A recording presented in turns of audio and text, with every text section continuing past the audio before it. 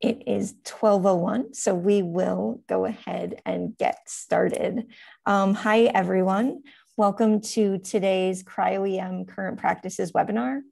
You're joining the 3 national centers established by the NIH Common Fund Transformative High Resolution Cryo-Electron Microscopy Program, the National Center for Cryo-EM Access and Training, NCCAT, the Pacific Northwest Cryo-EM Center, PNCC, and the Stanford SLAC Cryo-EM Center, S2C2. My name is Christina Zamani. I'm a scientist and training liaison at NCCAT, and today I'm also your webinar moderator. The Cryo-EM Current Practices webinar is an ongoing series that we host the last Thursday of every month at this same time. And our speakers highlight the methods they're using to obtain and interpret the data they can collect on the high-end instrumentation available at the national centers. And our hope is that these talks share practical details of the methods that will make Cryo-EM more accessible to the broader biomedical research community. For that reason, we aim to leave enough time for Q&A at the end of the talk so that you can ask the questions about the details that are most useful to you. We are recording today's talk, and you can find it on our YouTube page along with all of our previous talks. So we have a short link, tinyurl.com/cryo-em talks to get to our YouTube page, or you can find the recordings via this shared website, cryoemcenters.org. That center will also have registration links for future talks, including our talk on May 27th from Nicholas Corduroy at NYU School of Medicine on E. coli lipid transporters. So the registration link for that talk is already live, and I just wanted to show real quick that website. So if you navigate to cryoemcenters.org, you can find the events tab, and under talks and symposia, we have information about coming talks, and you can register, and you can also find information about our past talks. Along with that information, you can find out information from the 3 Cryo-EM centers here today, as well as the newly established electron tomography centers and our curriculum development teams who are developing fantastic training materials for Cryo-EM. But back to our agenda today. We have representatives from each of the 3 centers here who will give a quick introduction and update from their centers. With us today are Jeanette Myers, a scientific point of contact at PNCC, Michael Schmidt, one of the principal investigators at S2C2, and Ed Eng, the manager at NCCAT. And after they give their updates, I will properly introduce today's speaker, Rahul Jaiswal, who's joining us today from Virginia Commonwealth University School of Medicine. Also here today on the panel is Lauren Hales-Beck, the project coordinator at PNCC, and she'll also be helping field questions about using national centers. And a couple of final logistics for your questions. Please use the Q&A function you see at the bottom of your screen, not the chat. You won't be able to turn on your microphone, so please ask your questions using that Q&A feature. Feel free to send questions at any point. If they're directed to logistics or access at the centers, our panelists will respond to them directly in that Q&A box, and we will save questions for Rahul for the end of his talk. But you'll be able to see questions other people are asking. So if you've got a question and you notice someone else already asked it, go ahead and upvote that. That will help us prioritize our discussion at the end of the talk. With that, I will turn over to our center representatives, and Jeanette, you get to go first. Sure thing. Hey, so my name is Jeanette Myers, obviously. I'm a SPOC from the Pacific Northwest Cryo-EM Center, and I'm just going to tell you real quick what resources PNCC can offer you. So PNCC has 1 proposal type for all of our projects, which will award up to 480 hours a year and is valid for up to 2 years. Applications are due every month on the 1st at 11:59 p.m. Pacific time, and you can apply using the PNCC user portal. You can see that on the screen. Generally, it takes about 40 days from the due date for proposals to be reviewed and to receive an award letter. And once approved, we recommend that you attend our user onboarding with Lauren. And so PNCC has 5 microscopes, 1 Arctica and 4 Krios. We have one Krios with a Falcon 3 and a K3 with no energy filter. We have two Krios with a Falcon 3 and a bioquantum K3, and then one of our Krios has a Falcon 3 and a biocontinuum K3. We will be outfitting one of our Krios with a Falcon 4 and a cold phage, and all of our Krios will be updated with fringe-free imaging by the end of 2021. We offer both screening and data collection for single particle and tomography on approved proposals. And additionally, each approved proposal will be delegated a scientific point of contact, or SPOC, like myself, who you can ask scientific questions. So for example, I've helped users with grid optimization and data processing questions. And we also have resources for sample preparation. So we have a VitraBot and a Leica GP2.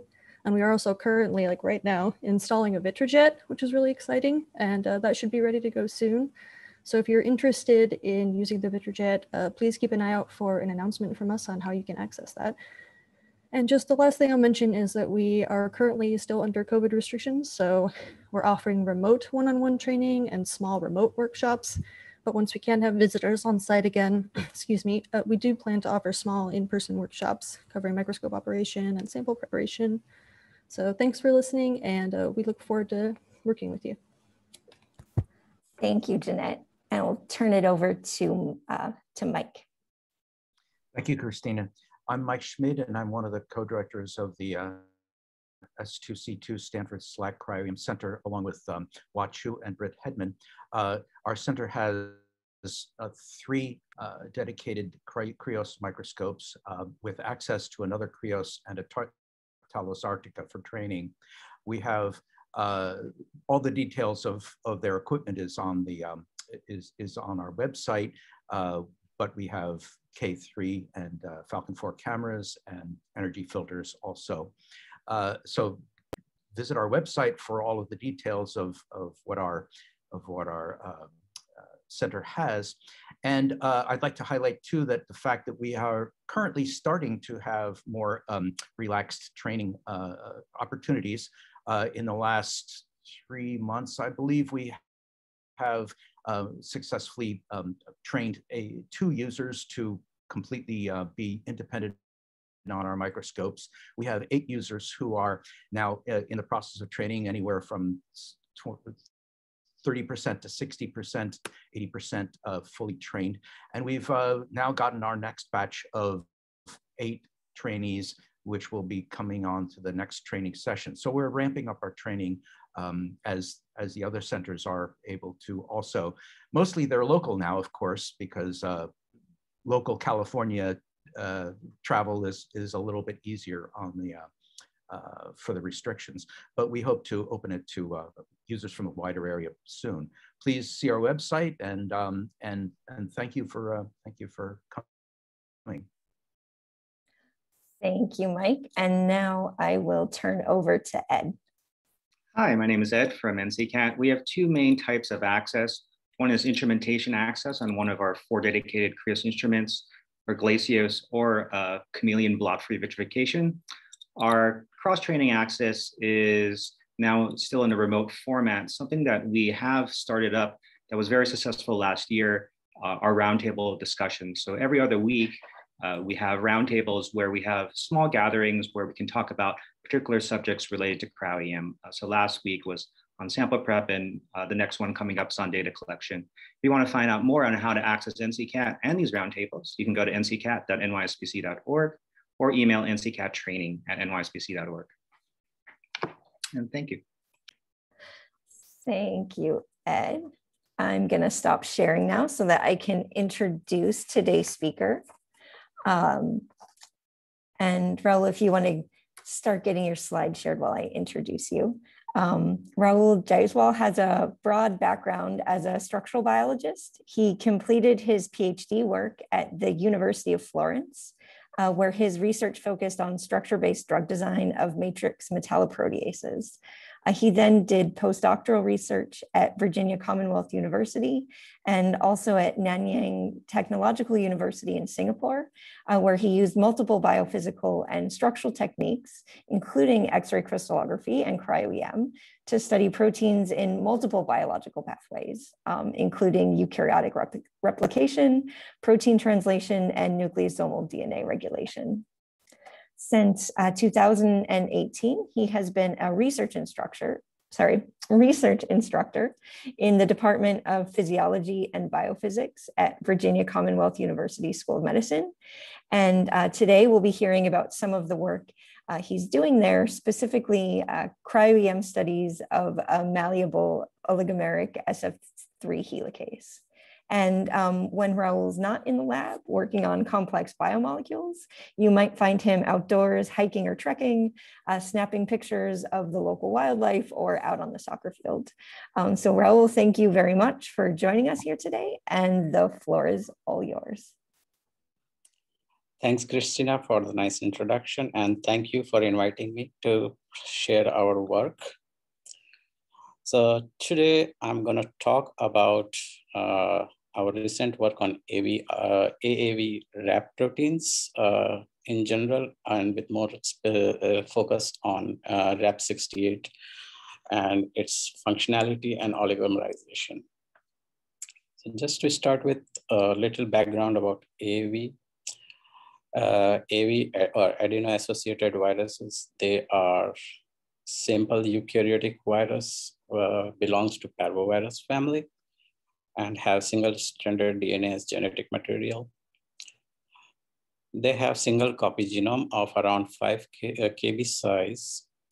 One important aspect is there are no illness associated with it. They are non-pathogenic. And there are 11 serotypes of this virus, which has diverse tissue specificity, like AV2 is specific for kidney, AV4, 5, 6 for lungs, AV7, 8, 9 for liver, and so on. It induces very low immune response, and this is the only eukaryotic virus that can integrate site specifically. So why AAVs? Because in recent years, emerged as the first choice viral vector for gene therapy, as in 2012, a European Medicine Agency, and in 2017, FDA approves the AAV-based gene therapy. A little bit about AAV life cycles. AAV are recognized by glycosylated cell surface receptor, and then that triggers a clathrin internalization, and then they traffic through the cytosol, and once they reach to the nucleus, they're uncoating, and then there can be 2 different pathways, one for replication. So in one case, the single-stranded AAV sense or antisense strand, they go for replication. And another pathway, there is self-complementary AAV, which doesn't use the host, which start replication. And depending on the intra or inter molecular recombination of ITR, it can goes to circular monomer or dimer or higher multimers. And rare events of integration into host genome also take place. And as I said, AAV is with site-specific integration to the host, and in human, it's human chromosome 19, where there is an integration site. So AAV, excuse me. So AAV use 3 promoters for the expression of viral genes, and P5 and P19 specifically promotes wrap open reading frame, which in turns leads to synthesis of 4 different wrap proteins: wrap 78, 68, 52, and 40. P5 is responsible for larger wraps, and P19 is responsible for smaller wraps. P40 is responsible for synthesis of cap proteins, and there are three different capsid protein, VP1, VP2, VP3. And then there is the AB protein, which is the assembly associated protein. And the unique feature about AAV genome is the presence of this inverted terminal repeats at both the termini. And this is about 145 base pair hairpin-like structure, which contains the sites for, which contains the DNA binding sites like RBS, which is RAP binding site, terminal resolution site, and then the RBE element, the RAP binding elements. So AAV replication and sorry.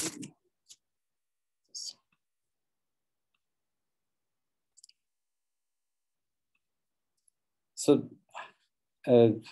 RAP proteins, they are responsible for the replication of the single-stranded DNA, and at the same time, they are responsible for the terminal resolution also, and hence and they are involved in multiple DNA transactions like genome replication, gene regulation, site-specific integration, and genome packaging.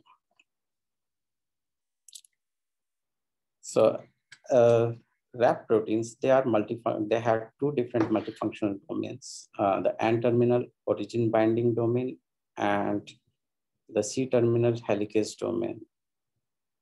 So as I said, there are 4 different RAPs, the large RAP 78 and 68, and small RAPs 52 and 42, for RAP 40. So RAP 78 and RAP 68, they share N-terminal origin binding domain and the helicase domain, C-terminal helicase domain, which is again a triple A helicase and oligomerization domain. RAP 78 has a C-terminal zinc finger domain, and so does RAP 52. And RAP 40 is the simplest SF3 helicase, which lacks zinc finger as well as OBD.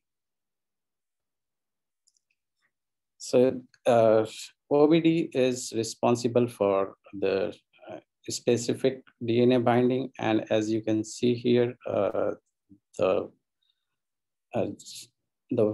color red is responsible for binding to RBS. Color pink is responsible for binding the TRS site, and purple is for the single-stranded, the SS binding loop. On the other hand, one colored in light blue, that's oligomerization domain, and then this part is the P-loop helicase and the pre-sensor 1 beta helicase, and green is beta helicase 2. And the helicase domain is involved in more non-specific DNA binding with multiple DNA interacting interface.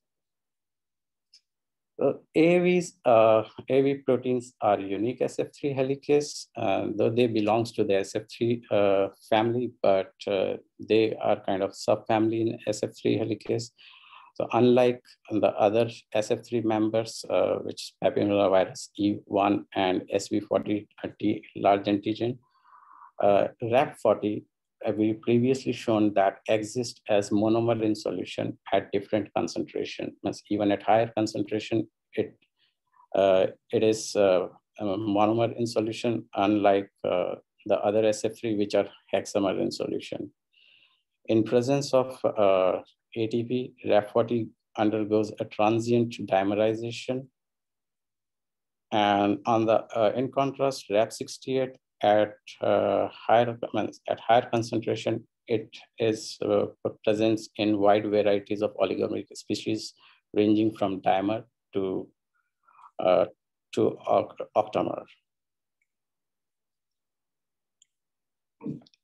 And one important property of RAPS proteins is their oligomerization property is modulated by the kind of DNA structure they are interacting, because they interact with different DNA substrate ranging from ITR, the AAVS1 site in chromosome 9, P5 promoter, TRS, or single-stranded DNA. So we studied in past how this DNA structure modulates the oligomerization property, and this was the first was negative strain data which was collected in ANCAT in 2008, and it shows the RAP68 in presence of single-stranded DNA. It forms a double octameric ring. On the other hand, when it interacts with a double-stranded DNA, which is from AAVS site, it forms a heptameric ring. So to understand and gain the insight of molecular mechanism of this oligomerization and multifunctionality of the RAP proteins, we continue this work and how with the different DNA substrates. And we started with the single-stranded DNA. And this work is mostly done by the former grad student Vishaka Santosh. And we incubated the protein with single-stranded DNA, and then we collected this data at NCCAT. And as you can see, this is we got an average atomic resolution of 4.6. And this Cryo-EM map shows that this structure is like a double funnel shape ring, and which can be divided into 3 different ring structure. So the central one is well-defined OBD ring, flanked with 2 helical domains, HD1 and HD2. Now, HD2 has very weak density and it's fragmented, and we're not able to fit any individual subunit. On the other hand, HD1 and central oligomerization domain, OBD rings has more defined density, and they are more continuous. So the one labeled in blue is the helicase domain, and the one in the green is OBD domain. Now, when we did closer inspection of this map, there are 8, we see 8 subunits of OBD, and it forms a double octameric ring. And we see a density mismatch, a symmetry mismatch of HD1 and OBD. There are 7 subunits of HD1 as compared to 8 subunit of OBD. And then there is, we see in the double octameric ring, we see some unaccounted density between the OBD interface. And these are the molecules, and these are the atoms which are molecules which are involved in the OBD interface. And the DNA binding domain, the DNA binding loop of alpha and the alpha helix D is interacting with the neighboring alpha C, B, and C. So we did the crystal structure for RAP68 and single-stranded DNA, and we find there are 4 OBD in asymmetric, 4 molecule of OBD in asymmetry, and which are bridges by 2 single-stranded DNA. When we did analyze this crystal lattice, we found there are these are same arrangement as it's arranged in the Cryo-EM map density. And they, again, OBD forms a double octameric ring, and which are bridged by the single-stranded DNA. So the unaccounted density in CryoMap is the bridging DNA, single-stranded DNA.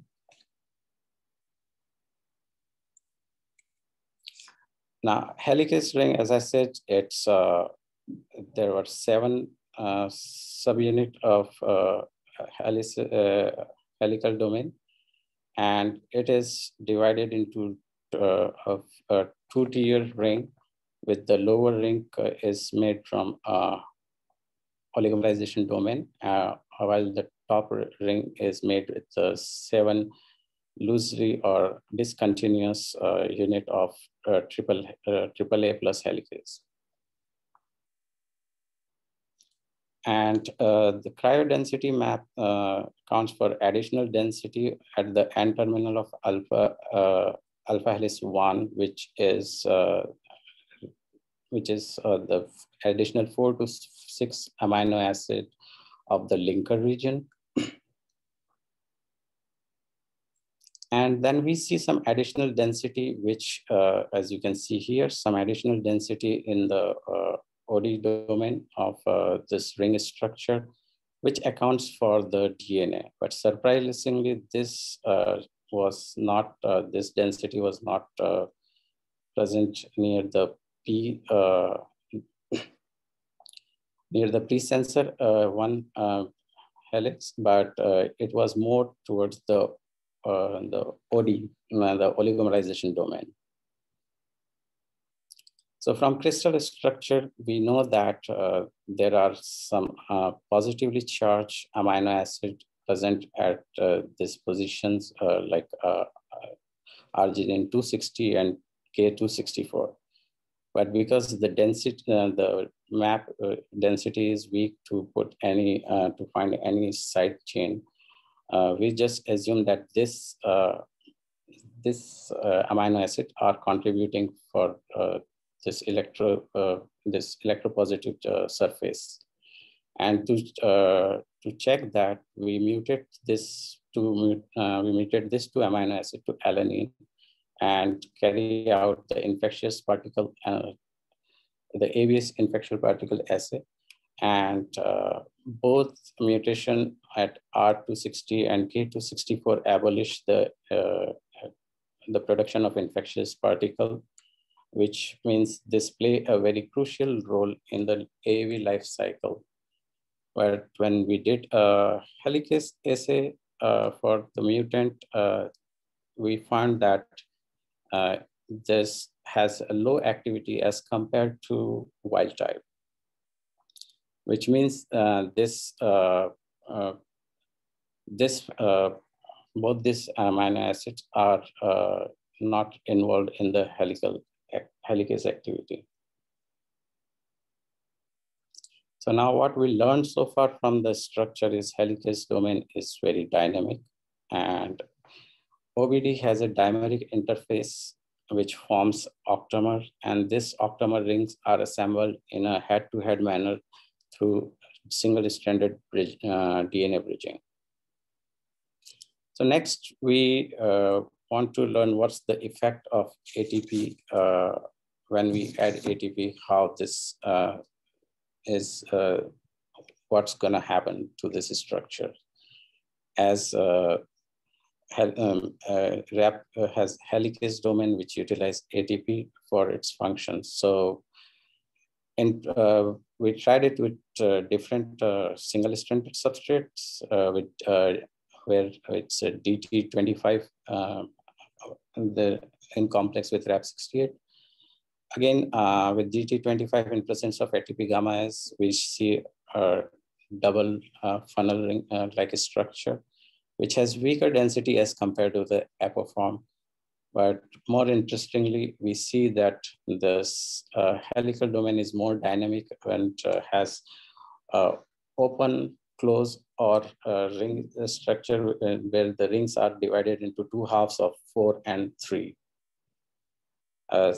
we did it with single-stranded AVS1, and again, in contrast with APO, we see the density, but there is no density for the OBD domain in this case. That means the OBD in this case is highly mobile. And again, we see some open, close, and the ring structure where again the OBDs, the helical domain are divided into rings of 4 and 3. And we see some deformation of DNA at the or lower tier or the oligomerization domain.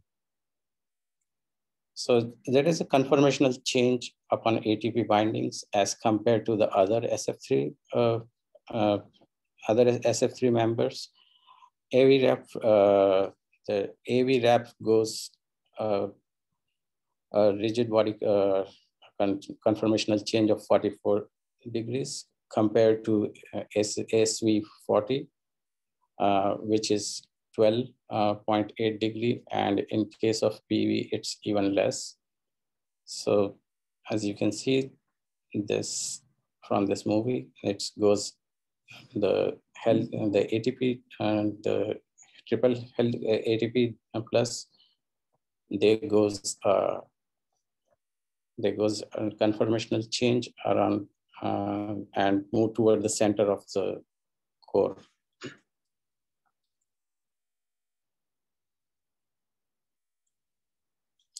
So when we did, in presence of ATP, we find some classes which are hexameric, and we studied that in case of AVS1, we haven't had enough particle in the hexameric group, but so we continued with the D25. And sorry. And again, there's the means they follow the hexameric ring structure like other SF3 members, but they don't have the proper 6-fold symmetry, and they have much more open and close conformation. And the electron density map is extended further in the linker region, and this which act as a latch to catch the neighboring molecule, the neighboring subunit. And we identified that this could be the docking of this docking of W2. They made a hydrophobic pocket between the crevice in alpha 2, alpha 3, and of the neighboring molecule with alpha 1. Test that we mutate the amino acid residue at position 216, and we made a double mutant 215 and 216. And we see there is a complete abolishment of the oligomerization property of this double mutant. So with this, we concluded that OBDs, they are highly mobile, and binding of ATP leads to a rigid body change of the triple A plus domain by 44 degree. And this conformational change is 4 to 8 times larger than the other SF3 helicases. And this, upon binding, it induces the ring closure, and there is a potential DNA deformation. And it leads to, the helical domain to form both heptamer and hexamer. So next, we wanted to study the assembly process and DNA melting, because it's gaps bind with different DNA sites, and the melting of the ITR is comparatively easier than this site in the AVS and the chromosome 19.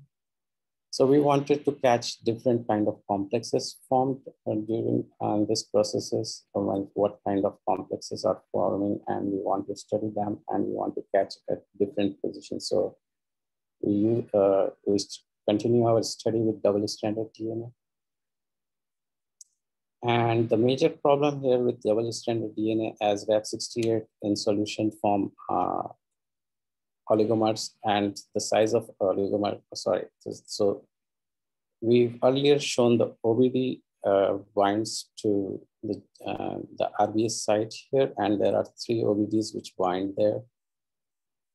And we propose that how it works is first OBD bind to RBS, and then there is assembly of helical domain, and that makes a heptamer and loaded on the DNA. And we seen that upon binding with DNA, this forms a heptamer.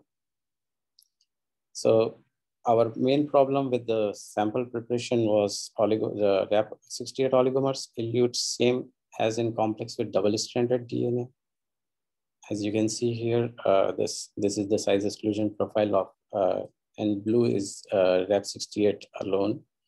And in red, it's Rab68 in complex with double-stranded DNA. So, so even if when we made the grids, we find there are a lot of empty fragments, just Rab68 oligomers without DNA. So to fix this, we made Rab68 complex. Then we did the gel filtration. Then we cross-link and pass it through an anion exchange column to get rid of most of the Rab68 oligomers. And then again, did gel filtration. And in our experience, we found that if we do glue discharge in presence of amylamine, we get better grids. So this data again for double-stranded AVS complex was collected at NCCAT. And after the 2D class and ab initio, we found 3 classes. And as you can see, they are still very dynamic, like highly dynamic. And we don't see much density. We don't see much density here for some particles. So we continue with this class where we see the 2 to 3 OBD domain and the heptameric helicase domain, and we process further with the entry line for 3D classes. And we found different classes where we see there is in some there is 3 OBD. In some cases we see more than 3 OBD. In some cases we see up to 6 OBDs. So that means it's there are 3 OBDs which are bound to the DNA, and then there is in and out, the coming in and coming out of other OBDs, and that is changing the helical domain also. They are like very dynamic, as you can see here.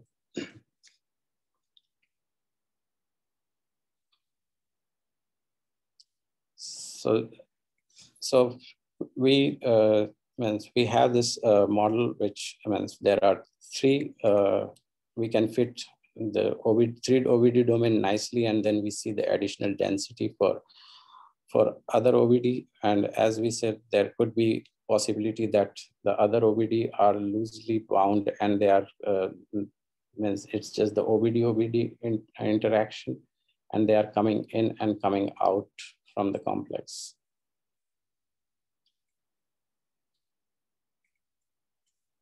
So next we try to study the Rab68 ITR structure, then, and this is the work which is right now in progress. We collected some data and we are still processing that. So the ITR, as I said, is a hairpin structure, and it has the RBE element in the hairpin. So this data was collected at PNCC, and as you can see from the 2D classes, we see 6 six HD, subunit of HD, and then there is a partial or seventh one. But the nice thing is like we see this, the RB element is hairpin structure. And if means you can see here that there is nicely 6 subunits, and then this one is more discontinuous or weak fragmented density for the 7th helical domain. And the important part is one of the OBD domain is making contact with the RBE element, RBE prime element. So you can see here.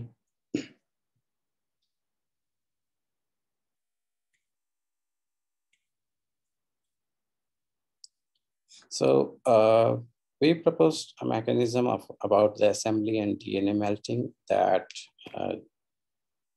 the RAP68 is present in equilibrium in solution in monomeric state and higher oligomeric state. Upon binding to the double-stranded AVS1 or ITR site, it recognizes the RBS through OBD, which gives the directionality of the reaction, and then more of the RAP molecules, they come and assembles, and they make a heptamer structure. And upon with interaction, when we add ATP in the reaction, there is a deformation of DNA, which leads to the melting of DNA, and that leads to kicking out of one of the monomeric unit, and it leads to make of a hexameric. This leads to DNA melting and transition of heptamer to hexamer. So as if you this we can compare with the wave swinger. So if you look at the top tier is the AAA plus domain, and the bottom ring is oligomerization domain, and this is more like OBD domain. And when this complex translocates on the DNA, some of the OBD, they come in and come out, and 3 OBD make continuous contact with the DNA, but rest of them, they're coming in and out. And it leads to the, as the whole RAP68 oligomer translocate over the DNA, it bands the DNA and result in melting of DNA. And that leads to the transition from hexamer to heptamer to hexamer. So we can conclude with our results so far that large RAP induces DNA distortion during translocation and leading to its melting. And heptameric rings are easy to load on double-stranded DNA as compared to hexameric ring, where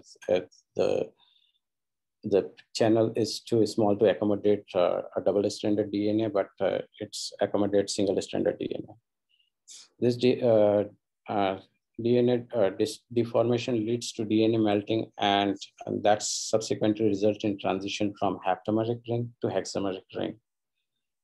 And HD oligomerization is very dynamic in nature, and it may be necessary for the multifunctionality of protein because they are involved in multiple DNA transactions. So we believe that this different oligomerization species are necessary for the proper function of RAP protein in different DNA transactions. And in the end, I would like to thank Carlos to give me an opportunity to work in his lab, and the former member Vishaka. She did all the single-stranded complex studies, and other student in the lab, Molly. She was an exchange student from UK. She worked. She helped with the the replication as the AVS replication assays, and and Francisco did previous studies with was involved with the crystal structure of Rep68 OBD. And Francisco was the one who started earlier this work and did most of the AUC experiment. And we would like to thank Kelly from University of Virginia, where we did our grid preparation and initial screening of the grids. And of course, the NCCAT and PNCC, without whom help, we were not able to get all this structure at this resolution and solve these problems. So thanks a lot. Thank you, Rahul. That was really fantastic. We have a couple of questions, and again, please feel free to send in questions as we go along. We're monitoring the Q&A. So a question that came in specifically about cross-linking techniques that I also had, as you were saying it, is what did you actually use for cross-linking for your? So for Rep68, for cross-linking, we use glutaraldehyde at, this was 0.05%.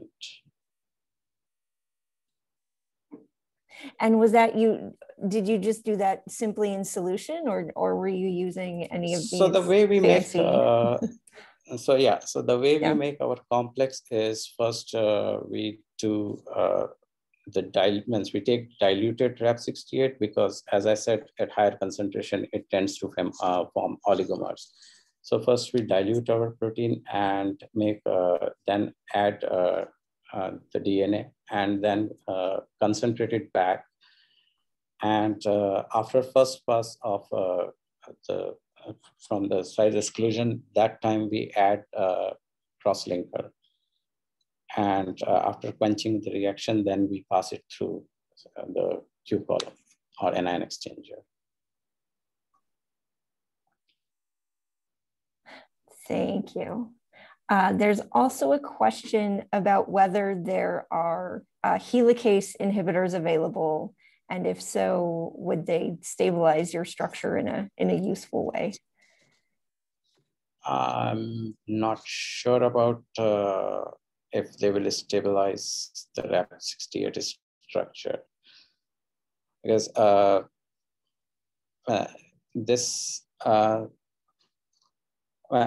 I'm not sure. I'm not aware about any of this helicase inhibitor, so frankly, I don't know if it will stabilize the structure. All right. Can you define the DNA oligos? So I'm guessing, like, can you tell where the deformations occur, or is this non-sequence specific? So for single-stranded, the double octameric ring, we use DT25. So that was a 25 base pair of thymine, 25 base pair thymine DT,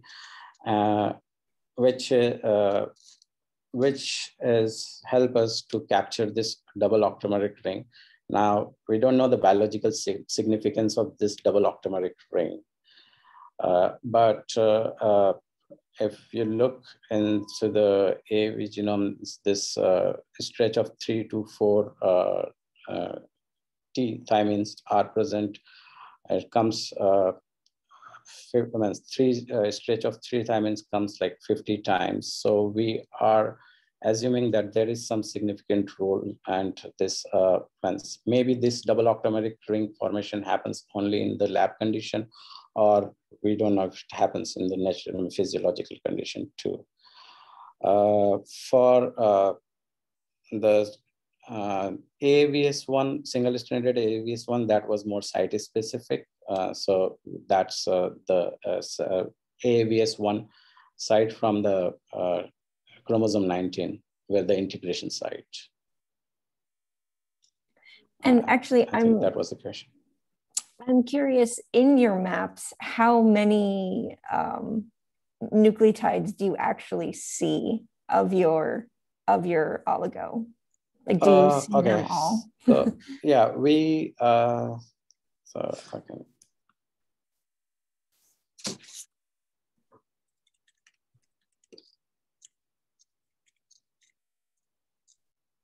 So as once we had, once for all the work, we used different length of DNA. So in case of single-stranded, and we see all, we seen all 25 nucleotides. And then for double-stranded DNA, we use different length of DNA. And in one case, we use 41 base pair. And in our recent work, which we are still in process, we are using 50 base pairs. So when we use the 41 base pair, we find that that's not enough. So we increase the length of the DNA to 50 base pair. We are still haven't collected data for the 50 base pair DNA. All right, and to reagents, there's another question about magnesium, and the question is, were there experiments conducted in the presence of magnesium ions, and did magnesium have an effect on oligomerization? So when we did the APO structure, there was no magnesium ion. But when we add the ATP or ATP gamma S, so again, the grids were made in a way we make the complex, and just before freezing the grids, we add ATP, ATP gamma S, and there's we add magnesium and ATP gamma S at that point. So all the complexes with ATP gamma S, they had magnesium ion, but APO structure doesn't have magnesium.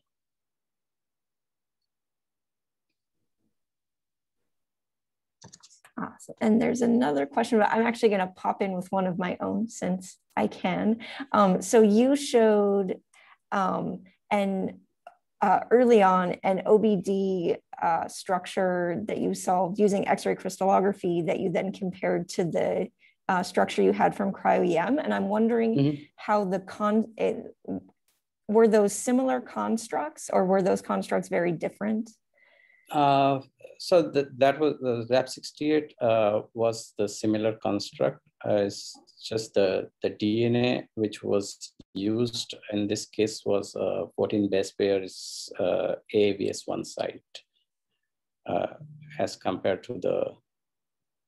Okay, but the actual protein construct was the same. Okay, yeah. That's really cool.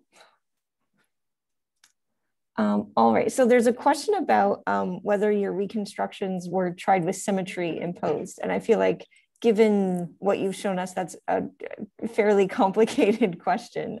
So maybe you can just talk about if and how you've used symmetry to look at your data. So when we had the C1 symmetry imposed, and we did all this, but mostly, as I said, like most of the single-stranded work was done by Vishaka, and I'm not sure like how that part was done. Like right now we are the double-stranded and ITR. We are, as I said, like we are still processing the data. So we are we just got this model recently. So I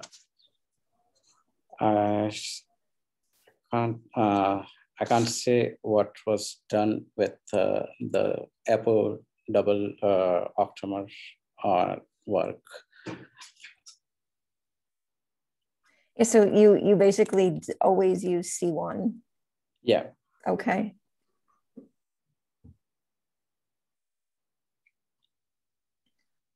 All right, I don't see any new questions in the Q&A. If people have any follow-ups on things we've been talking about, if any of our panelists have other questions.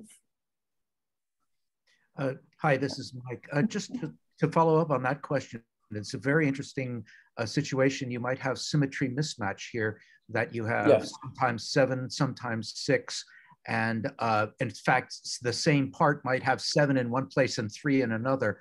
How did you sort that all out? Did they is the symmetry mismatch so regular that it always pops in as the 7 in this orientation and the 3 extra ones just follow always in the same place? Or I mean, if there's flexibility there, you could have the 7 aligned properly and the 3 just completely are disordered because they occupy different places. So you're talking about the ITR? Yeah, especially when you have like 7 in one place, which is a very strong signal, and then 3 in the other place, which might not be aligned as well to the 7. So there's a lot of so like that. Right? For instance, that one, yeah. So as I said, the 7 is means that's the there is only 3 OBD in this case, and the 7 one is helicases. It's not like there are 7 OBD at one and 7 helicase at one time and 3 helicase at another time. This in this case means like this is the helicase domain which comes to 7, and we've seen this symmetry mismatch in the double octameric also, that there are 8 double octameric 8 OBDs and 7 helicase. So helicase we always seen either it's heptamer in absence of ATP, and in presence of ATP we mix of hexamer and heptamer. On the other hand, for OBD, we've seen high mobility. In case of APO structure, we've seen 16 OBD. In case of single-stranded DT, we still see, within presence of ATP, we still see 16 OBD. But in presence of single-stranded AVS DNA, we just seen, we haven't seen any OBD. So it's normal. Like there are, we always seen when in case of ITR, we are always seeing 3 OBD, and then there are more OBD which are coming in or out.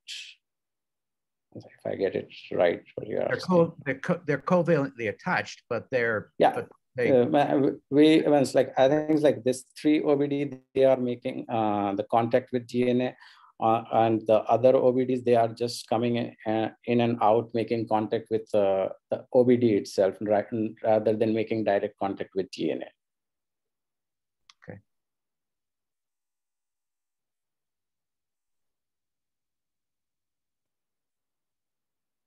All right. Well, unless there are any last burning questions, we will wrap up since we are at the hour.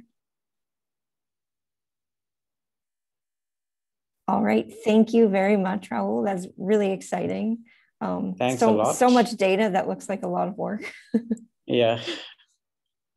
All right, and again, we'll be here at the same time, the last Thursday of May. The registration link is available at cryo-emcenters.org, and we'll be sending out other announcements. And we hope you join us again.